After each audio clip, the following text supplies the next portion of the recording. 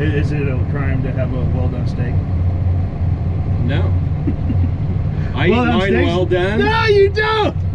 I'll eat mine well done. I'll eat mine medium well. It's just rare that's a crime to have. No. Are you a rare guy? I'm a rare guy. You like the blood. Oh, yeah. Yep. Well, as long as you're eating beef, I don't care. Yep, that's the truth.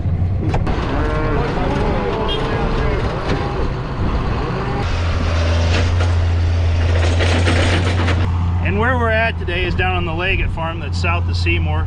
And what's special about this family operation right now is that it's actually calving season. We've already got one load of hay.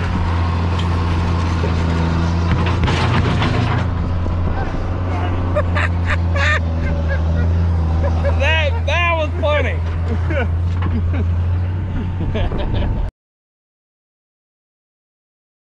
Well guys, thanks for clicking your way back to the good old Southern IA. We do have a special little episode for you here today. Down visiting the cow-calf operation, and right now they're trying to feed, and well, they've done the feeding part. Just getting out of where they fed is a little bit of an issue right now.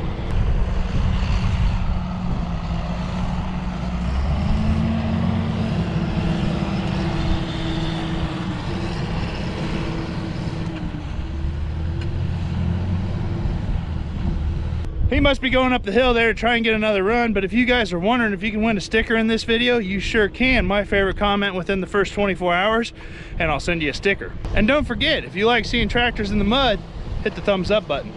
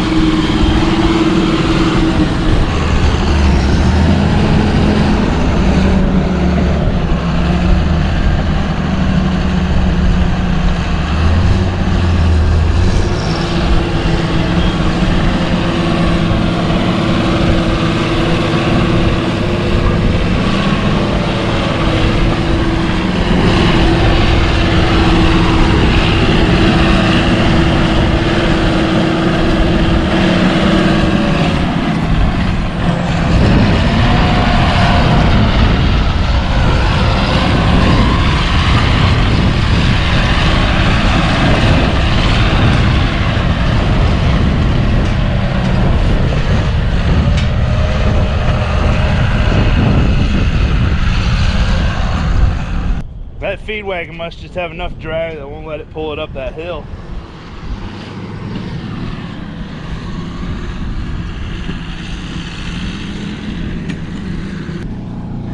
As easy as he got up that side, people were saying he did that for the video. This keeps the silage cool inside. It's cool as a cucumber on the inside. Oh man, you feel that? Yeah. It keeps the quality really good. If this were outside, nothing against guys that put it on the outside, but you don't have that rotten crust on the outside. No, that's... You gonna take a bite? And it's... Yeah, he's talking about the last time I took a bite of oats. I mean, you could literally eat these oats. Like, you need some water and stuff, but you can... Take a bite out of it, Andrew. I took a bite out of it last time. I mean, there's probably nothing wrong with that. Hey, How's it taste? Yeah, I got a spit in my face. The wind's going the right way. Okay, now's the fun part. You gotta climb the bag. Take a run at it. That wasn't bad. Gotta get my knife out, of course. And then he's what? Kind of missed my mark there, but there we go.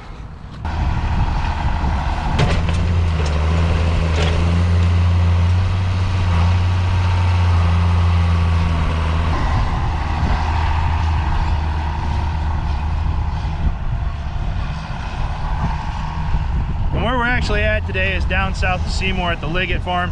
They run a cow-calf operation, and I'll get him to give you a little more information about that when he gets done feeding here, loading up to go feed. This is actually our second load of the day. It's good and sloppy out. There's a little bit of a breeze, but it's gonna be a beautiful day. And what's special about this time of year right now is that it's actually calving season. They've just started up, and he's invited me down here to learn a little bit today.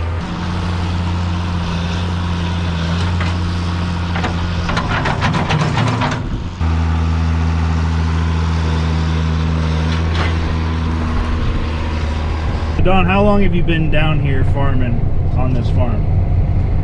Well, I started back on the farm in 2003. 2003.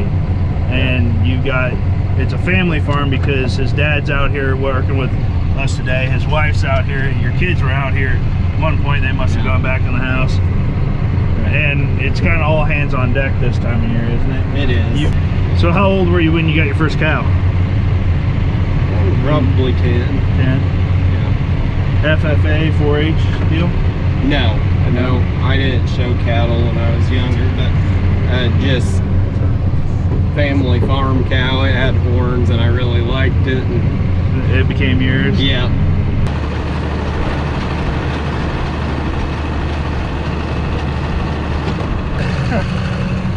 That's kind of funny the way that they act. You know, this happens all the time, and yet they act like they're never gonna get it again. It's like, hey, the meal wagon ain't gonna be here tomorrow. We better all just push each other. They don't get as excited about the hay, though. No. Come out here with hay, they'll about follow me back out the gate after silage.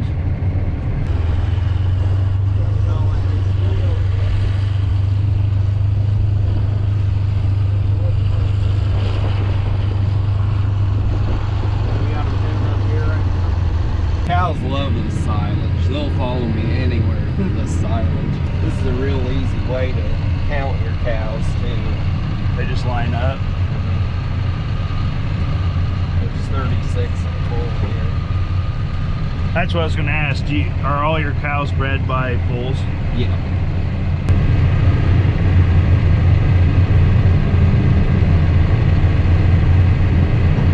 So if these guys aren't like calving, they're obviously calving out here.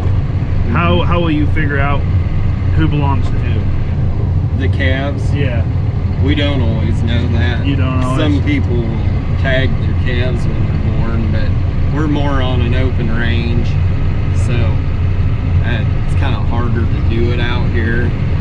So do you hold any of these calves back then as like replacement heifers and stuff, or do you just buy all the replacements?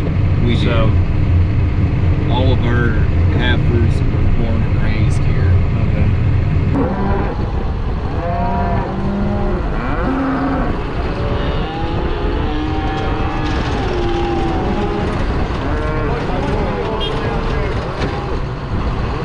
So then from what I've watched, like they AI pigs a lot, they AI dairy cows a lot. Mm-hmm. So, well, why is AI not a deal with cow-calf? It is some, if you're wanting to get better genetics. Better genetics, but like... for the commercial cow guy, it might not be quite as important as other people, but we have AI'd a little bit in the past to get good calves. It's more ease of operation than anything. Well, AI. Yeah, well, I can understand that, because dairy cows, they're in a confined building. Hogs are in a confined building. Mm-hmm. Literally, you can lock down the cow's head, essentially, and AI them at any point. For you to AI, you've got to go We got to get them all in. Yep. Synchronize them. Well, you could do a few at a time. Yeah. But it's just in this situation where they're basically free range. Yeah. It's just easier to put a bull out there. And right. They do just as good a job. And our bulls are out of genetics. You know, it's not like we're not getting genetics. No. Yeah. Because that's maybe not the latest and greatest, but they're right up there with the latest and greatest. So the only real advantage for AI and for you guys would be is if you like seedered them. Can you seeder cows? Mm-hmm. You seedered the cows and then AI'd them, because that'd make your calving season significantly shorter, or they drop. Because how long can your cows? What, you got like a month or so for cows to calve, or how long? Well, ours are strung out. Strung out a little bit. You know, our younger ones calve on time. Okay. Our older cows, sometimes it takes them a while. A little bit. What's the age range for your cows right now? We keep back heifers every year, so we try to keep them under 7 years old. Under 7 years old. Okay. I was going to ask if well done meat comes from older cows. Somebody, but he don't know how good meat's cooked, you know.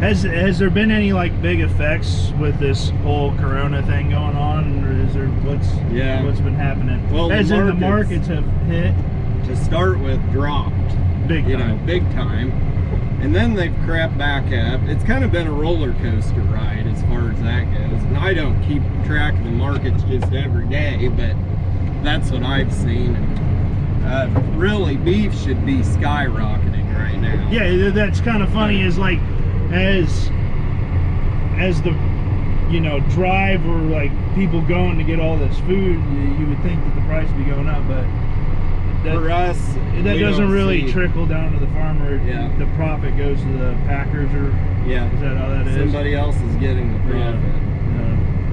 Yeah. But in terms of like disruptions in your supply or your day-to-day, there hasn't been anything. Farmers kind of quarantine themselves naturally, I guess you could say.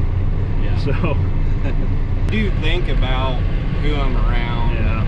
Try not to be around more people than what I have to, but we still have to work. Yep. Yeah, there's cows got to eat. Yeah. Us farmers still have to keep things going, because how would we eat if it weren't for farmers? Yeah. So then these are your replacement bulls, or your yearlings.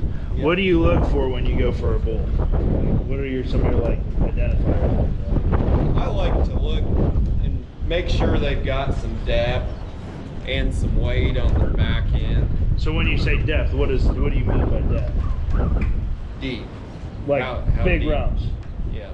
Well, in their center section, deep. Oh, like wide. So okay, Yeah. I gotcha. Then what else do you like to see? Some weight on their back end, because Angus, sometimes they're a little shy on their back end. Okay. So I want to get one with some weight back there. Is there a reason you go with black cows over any other cows right now, or? I go with black bulls because of calving ease. Calving ease. They're definitely the best for calving ease. And when you calve out on the open range like what we do, it's the way to go. So, but is there a premium for black cows at market right now, or is there? There is. There is. Yeah, if you show up at the ring with some black ones, most generally they'll outsell the other ones. For particular reasons, or just? I think it's more the look. The look. Kind of the Angus beef that's been going on. Could you tell, like, if you put two steaks next to each other, could you tell? I couldn't tell myself. I like crossbred cattle too myself. Yeah, because you see a lot of baldies. A lot of people like to have baldies. Well, guys, Andrew and I are actually headed back up north here. The wind has actually picked up quite a bit. We're under a tornado warning apparently until 9 o'clock tonight, but it's beautiful minus the wind out right now. we had a great time down there. You can definitely tell it's a family farming operation right there. When we showed up, Delbert, the father, and then Don, his son, were going about, and then Don's wife and his kids were all out there on RTVs choring. So it's neat to see that happening nowadays. Learned a few things, had a good conversation. Hopefully you guys enjoyed this little different style of video. If you would, don't forget to hit that thumbs up button. Leave us a comment in the comment section below, and like always, we'll see you in the next one. Ta-ta for now. Well guys, we're back up here in the shop, and at the end of the videos I always put a little bit of bonus footage, and this one's a little bit different. Don had just completed a Chummins? A Chummins? Yeah, a Chummins, where he took his old Chevy from high school and put a Cummins in it. Pretty neat project, something that I couldn't do. I don't have the skills to do something like that. But he takes us for a little bit of a rip, and he also tells us about it. Enjoy. So Andrew came with us today, and the reason he came was not to see cows. He came to see Don's project here that is a, what do you call it? Chummins. A Chummins. This is a Chummins. So what do you want to say about this thing? Well, this used to be my pickup in high school, and I sold it to a guy. They bought it and it had an engine fire. So they didn't fix it, parked it out in the pasture in the fence row for 15 years.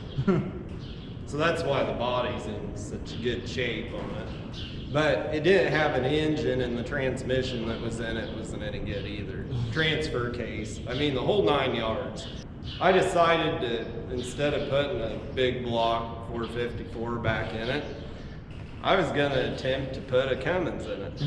Because I'd watched these videos on He's YouTube. been watching the YouTube. Yeah, and these guys acted like it was a piece of cake. Well, it's not.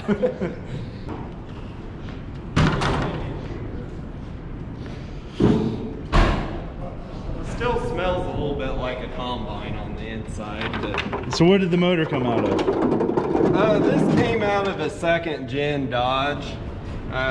So it's mechanical. It's a 12 valve. And have you done anything to the engine? I turned up the RPMs a little bit, and maybe the smoke screw a little. But the smoke screw had never been messed with, so it was stock. So it wasn't a high schooler's pickup? No, it was an old man's. And I actually converted the transmission to accept the transfer case. It was a 2-wheel drive to start with. Had to put a 3-inch body lift on this thing also. That's what you were telling me. You did something with it.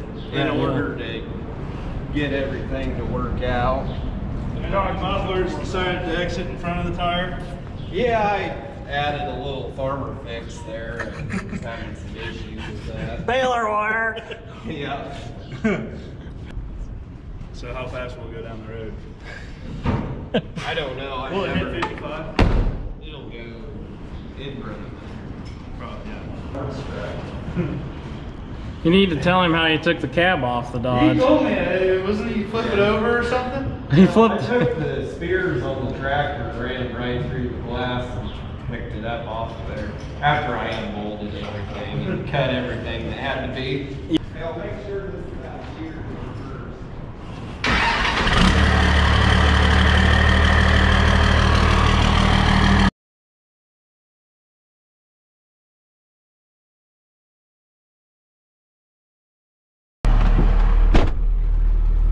Are we gonna get Ben or? That's optional. Okay. We'll see if he shows up. There he is, way over there. You want to go for a ride? Room for you there.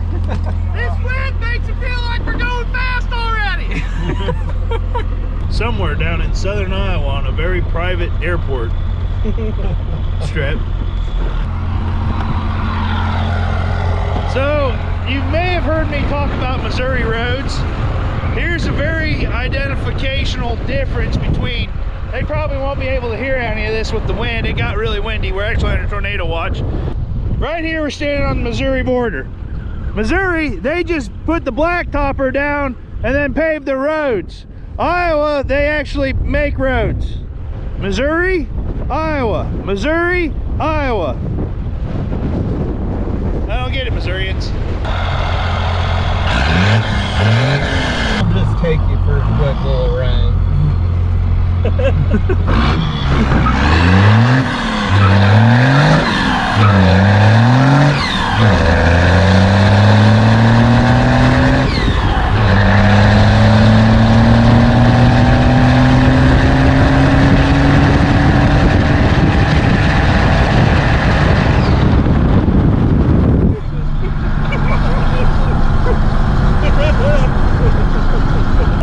So what emission systems does this have on it?